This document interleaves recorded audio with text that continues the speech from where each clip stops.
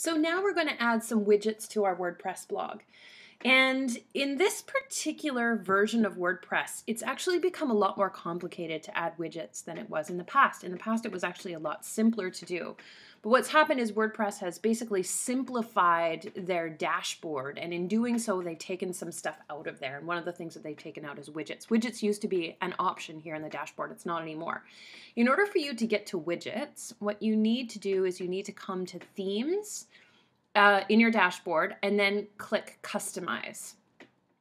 And then it loads up for you. One of the options that it loads up for you is widgets. Now, let's talk a little bit about what a widget is just for a moment. Basically what a widget is it's something that appears on every single page of your blog, and it allows you to do little tasks automatically on there. So for example, you could have a search widget so that people can come and search for certain posts. You can have a list of your categories, a list of your tags.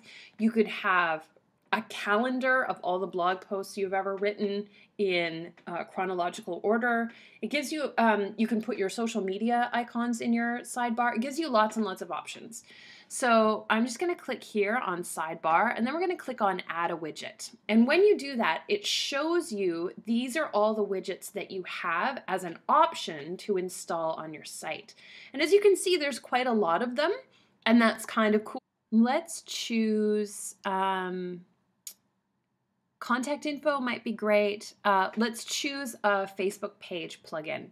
Now this is only going to work if you have a Facebook page. This won't work on your personal account.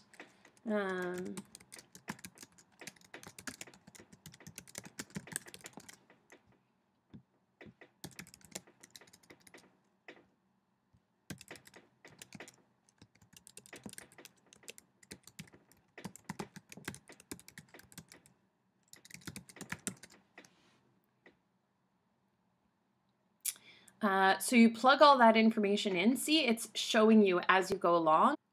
I'm just going to close it and hit save and publish. And now that is going to be in the sidebar of my blog.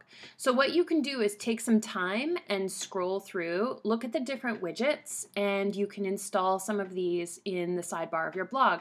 For example, maybe you want to install Instagram. It's easy enough to do. You just go in, authorize your Instagram, and then you'll have an Instagram widget in the sidebar of your blog.